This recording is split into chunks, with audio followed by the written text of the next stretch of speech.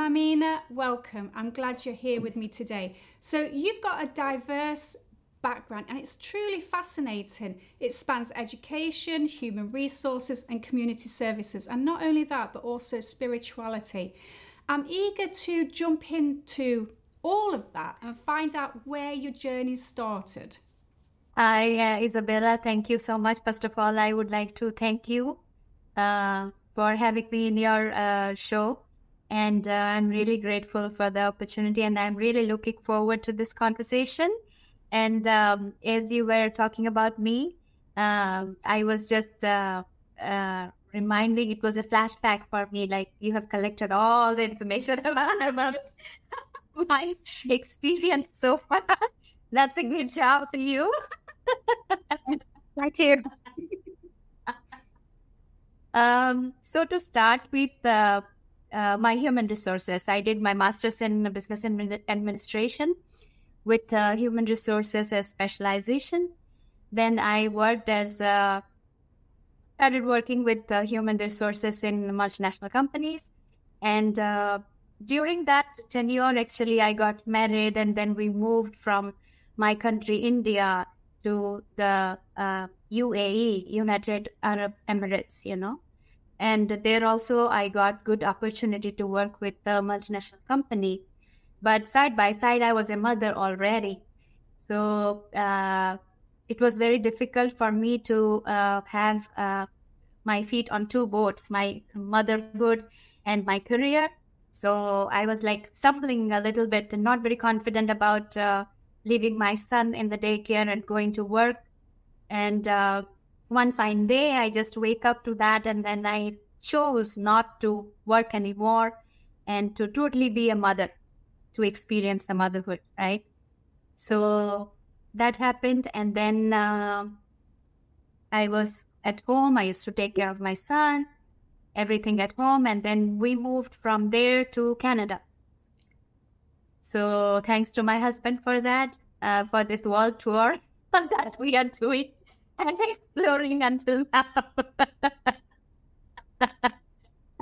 So in Canada also, since it was a new country for us, it was a lot for us to manage because there was no help at home. Everything you have to do on your own. And it was a big change because we had to speak English most of the time when we are going outside. So my language preference also changed. So that was also a bit of adjustment. And getting used to the weather was also a big adjustment because we were into minus 35 degrees, minus 40 degrees, and snow all around. I mean, it felt like a fairy tale, I just loved the snow and everything. So when I still stayed at home and took care of my son, I used to drop him to school, pick him up. And all through the day, I used to sit with my tea and enjoy the snow. So I enjoyed the weather in Canada. And then when my son started to grow up and be independent, by 7, 8, when he was 8 years old, and we moved from one city of Canada to another city, Vancouver, British Columbia. That is where I started to actually find myself. You let me know when to stop because I'm constantly talking. Carry on. This is interesting stuff. I mean, if you don't know where somebody came from and you don't understand their journey, I mean, there's no point telling us the ending, really. So carry on. Thank you so much. So then actually, I consciously started to find myself, after getting married to 8 years of my son, I completely lost myself. I didn't know where to start to look for myself, So I started first leaving my house for my music class. I started to do music lessons. I mean, me personally learning because I love music. That is where I started to leave my home for 2 hours once a week. That was only on Sundays. That's it. And there in the class, actually, I found myself, right? Like I felt joyful. My life was like again blooming and I was happy and I had a different perception of my life altogether. So then I thought like, okay, this is the right time maybe to do something. But I didn't want to get into my human resources. So I did my early childhood education there for 1 year. And then I started to work with the play schools and daycare, and I really loved my work. And then I kept working, kept getting experiences, and then my son was also adjusted to my new way of life, So I was mentally okay to give time to myself. And from there, I actually consciously learned to take time out for me. And I really wanted to work on myself. Not neglecting anything, but with other things going on, I needed to take care of myself. That was the awareness, and that was the enlightenment. So this is all about my early childhood education. And when we moved to US, actually, during the pandemic, we just moved to US in 2019, and there was COVID, right? So we stayed at home. My husband worked from home. My son was taking his classes from home. That time, actually, I really got into spirituality. I started to take classes, temple classes. It's gone, the name you see. And then I started to chant, the mantra chanting, meditating. And I again found myself in a different way, that liberated me in so many ways, because I had forgotten the way of self-talk. So spirituality has given me that path to talk to myself, to sit in silence and just listen to my mind, or just observe my thoughts, or just chant and make myself joyful with whatever the situation outside is. So that was a good thing that happened to me, I would say, because since we already left India, I had left touch with my friends. So with spirituality, I started to write my journal again and talk to myself, release my thoughts and emotions and everything.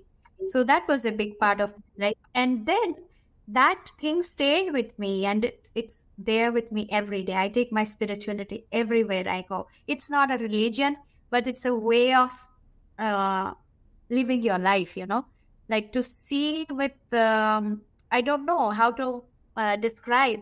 It's like joyful. That brings joy to my life. And that's really good, because the journey that you've just shared is a journey that a lot of mums face. They have children, they get swept up in the corporate world, or they have a job that they feel devoted to, and then they lose themselves. And the arts are very, very underrated. I mean, whether it's music, art, dancing, you can find yourself through those avenues, but you can also find yourself through meditation, Kabbalah, chanting, like you said. And a lot of people in the West, they don't take this very seriously. And we do tend to allow negative self-talk to conquer everything. And then, we forget about the real self, the real true self that we used to be when we were 9 years old.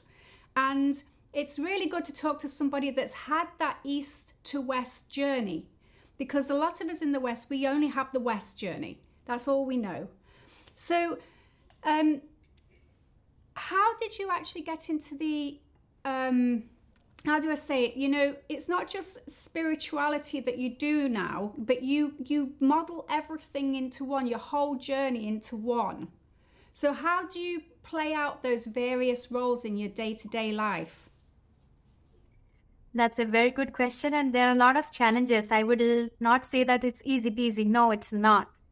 It's like absolute prioritizing, So when I wake up in the morning, I do my daily rituals like shower and prayer. And then I go to the kitchen. I start my day. I start cooking. And then that is the first priority of my day. That's how my day begins. And the one thing that I learned from spirituality is whatever I do, I should be there, Like if I'm cooking, I'm cooking. I learned this very hard, but I learned it. And it is helping me with a lot of tasks, like task completion, taking care of the time, taking care of the daily responsibilities. So once I'm done with my cooking and everything, and then we are all having breakfast, and then everybody is going to their work, right? And then I'm away from home. Once I leave home in my car, I forget about my home. I am no more thinking about my home. In the car, I'm totally listening to some podcast or some mindfulness talking, and I'm preparing myself for the day because I don't know how my day is going to be. All I know is about my being present in the situation, right? And I am keeping myself open to that, and I'm reminding myself like I am not getting into any conflict. If I'm getting into any conflict, I'm making sure I'm not arising that. There will be conflicts, of course, there will be conflicts, but I am not bringing that up. If it comes up, then I am ready, present. Then I will see how the situation goes, and then that comes the responsibility, like what role I am playing there, and what is the hierarchy there. Suppose I am in a school, right?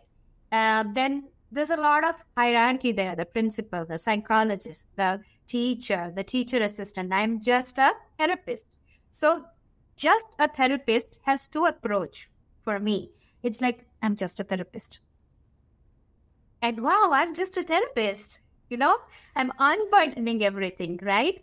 I'm like, I can only do my part, and I'm going to do that to my best.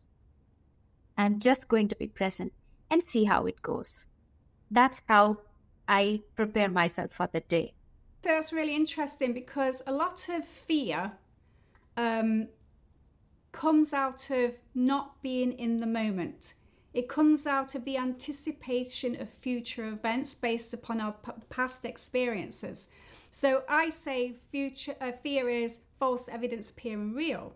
So, false evidence from the past is affecting our future. And Yes. 9 times out of 10, it's absolute baloney. None of those things that we think are going to happen actually happen. So being in the present prevents you from worrying about what had happened or what could happen. But then you mentioned about being just a therapist. Nobody's just anything. We all are on this planet for a purpose and a reason, no matter what job we do, whether we clean the streets or we fly to the moon and back. We're all here for a purpose. But this famous sociologist, Max Weber, he talked about us being social actors on social stages. And at any particular time, we're called into action to be an actor. So you could be a mother 1 minute, a wife the next minute, or a therapist the next minute. And mindfulness helps us to actually separate them from each other. And you seem to be a really good living example of that. Thank you so much. But what I have observed, like how I want my day to be, that is very important for me. Like if I'm conscious, I have these reminders. I am present. I am going to be present with the moment, with what is happening. And I am going to participate moment by moment. I am not planning. I am not creating anything. I am not doing nothing. I'm just there. I'm witnessing. I'm observing. I'm present. And I'm ready to face whatever is going to come. And they're very confident words you've just said there. So tell us a bit about your involvement with the Mechanicsburg Arts Centre and ISKCON. Yes, that's right. Did I pronounce that right? Yes, that's very correct. Yes, you pronounced it right. So Art Center, I started to do my art when I started to really get into meditation. My art is an inspiration, has shown me ways of living life, to be patient, to not plan anything. Because my art has no form. Not all of them has form. So when I meditate, I get the visuals and then I paint. This is a very, very individualistic approach. This is how I do my art. And I have no inhibitions, no expectations, nothing I need from no approval I need from outside when I'm doing my art. Because my visual is so clear that I am just engaging with the colors and the canvas and my visuals. That's all. And I'm present. I'm just seeing my visual and I'm doing it. So once I started to do my art, I actually felt very good. I felt like it's adding to my life, it's adding joy to my life because I don't have any expectations. So then after doing so many arts, someone suggested that why don't you go into this art center and see what is happening. Then I went to the art center and they had exhibitions. They said, we do exhibitions and you can put your art over there or you can do exhibitions. So that's where I thought, okay, time to take it to the world. Time to take it to the world. And it's interesting because you don't know how you are going to be accepted, right? So it's again keeping yourself open to the unknown. So drawing on your experience of being a behavioral therapist, tell me what it's like being an early years educator. I love it. I love children. Anyways, I loved children all my life. So this was something more structured, I would say. So being a mother and being an early childhood educator is two different lenses, but they are again mingled, they are overlapped. You need your nurturing quality to love the child and to see them as they are. And my motherhood has helped me with that. And I can love each and every child that I'm working with, not working with. That is a blessing and that is my strength. I take love and faith with me when I'm going to work more than my outfit, more than my makeup, more than my physical appearance. It doesn't really matter to me as much as my love and my faith matters. Because I have seen that when I am stepping out of my house and I carry love with me, I am not afraid of, I'm not working from a state of insecurity. I am aware that there will be people who will not like it. There will be people who will suggest. There will be people who will reject. And that is all fine. Because my perception is not the only perception. And I am not the only person who is working for the child. We have 10 different people working for the child. So all I need is love and patience. I go with that and then I work. And also, I work child-centered so that I follow the child and the child is like, no, for me, the mood of the child is very important. If the mood of the child is good, then you can do your work in 5 minutes. Will it be 5 minutes is more productive than getting engaged with the child throughout the 3 hours, running after the child, letting him not follow what he is doing. I don't personally like chaos when I'm working. Mm-hmm. Let the child lead. And then when I get time, we do some educational stuff. That's great. That's a great approach to education because all too many times we're left with children feeling like they need to belong to the system, be part of the system, be a cog in the system. 9 times out of 10, they just don't fit if they're not non-academic. They may be sporty, they may be academic, they may be having problems at home, but just because they don't fit into the system, it doesn't mean that they shouldn't be cared for. So it's a great job that you're doing there.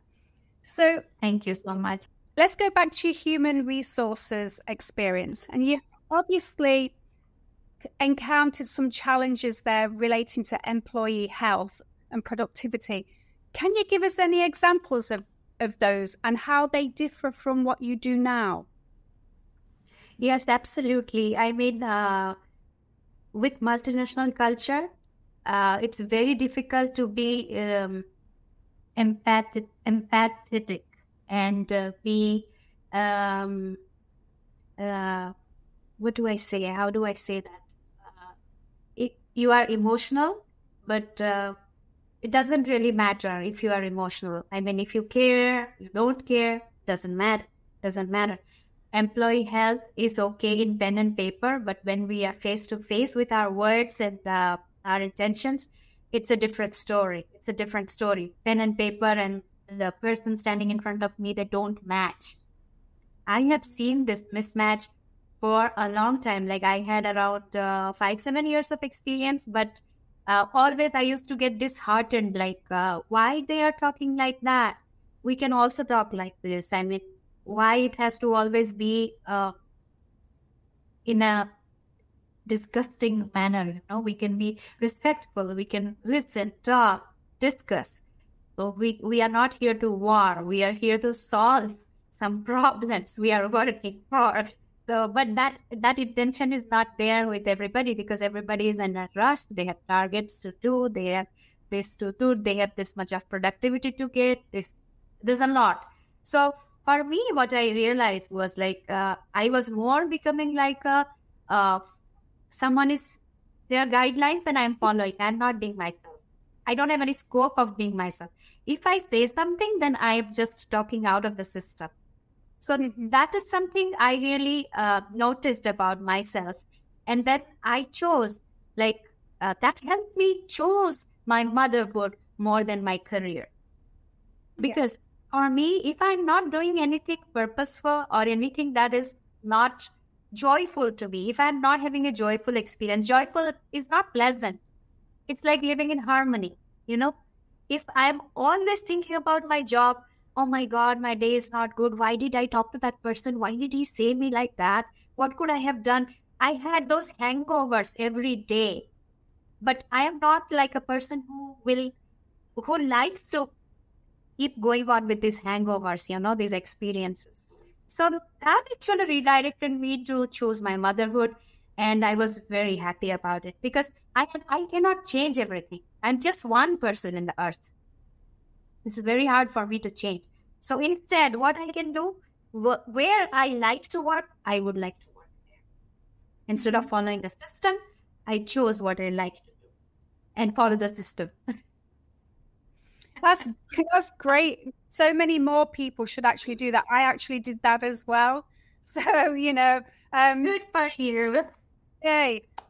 So I'd like to ask you a question, and that is, I always ask people for 5 tips they can give people listening at home. So whether they're a mother or a father in a relationship, in a marriage with children, when they're feeling the constraints of work-life balance, what are the 5 tips that you would give them? That's a very good question. I have personally lived that. So first, I would like to say that prioritizing your life is very important, very, very important. And you don't do it from a state of ego or rush, or you are racing or something. No, everything can be done, but in a joyful way, right? There are so many people managing their work, their home and everything. But you need to have the right attitude for that. You can do everything. You can do everything. Just pause, take a pause. Plan your day. Prioritize. If you are prioritizing your career, then you should know how to manage with your child. So you have to have that really very clear. And it is about both the parents. I will not say it is only one person. Of course, I can say that it is not 50-50. Sometimes it is a mother 70 and the father 30. But sometimes the father is 70 and the mother is 30. So you have to take that approach. You cannot fixate on a person like, oh my God, I'm doing 50. He also does 50. That doesn't make sense, because every time a person is not as productive as you are, you have your downtime. Sometimes you are feeling low. Sometimes they are feeling low, So if you can see each other with that way, that approach, that I'm also a human being, I have responsibility. He is also a human being. He has his responsibility. We together have made this decision of having a child, So it is both parents' responsibility. And also, I would like to say to not get very serious about life. I mean, we cannot plan our life. There's no guarantee that what we are planning that is going to happen.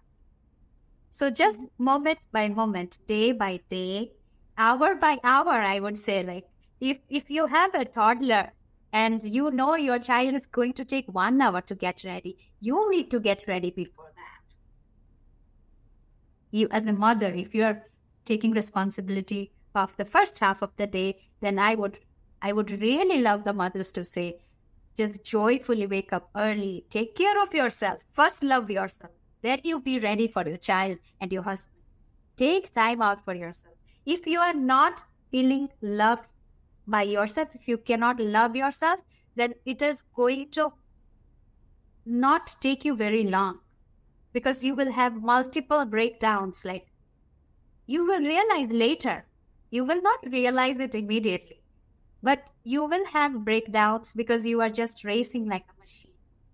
And machines don't love. Humans can love. We have that ability. We can do that. It's just, I would say, I always think about one day at a time, one work at a time. Even if you're multitasking, you know, like you need to sleep for 8 hours. You wanted to sleep for 8 hours, but if you sleep for 7 hours, your days sleep for 7 hours. But sleep peacefully. With that acceptance, then I'm going to sleep 7 hours. I'm going to sleep happy. And then if I wake up, then I'm going to do these things for my child, for my husband, or for myself. So from a state of love, definitely from a state of love. That's great advice. Great advice. So it's been an absolute pleasure speaking with you today. Where can we find you? You can find me in YouTube. I'm in Facebook. I'm in Instagram. Great. So I'll put all the links below the video and people can go and find you and find out more about what it is you do. So thank you so much for being here with me today. It's been a pleasure. Thank you. I had a great time talking to you. And I would like to also invite you to my podcast. No problem. Tell me when. Sure, we'll get in touch. Thank you so much for your time. Thank you for having me. Thank you.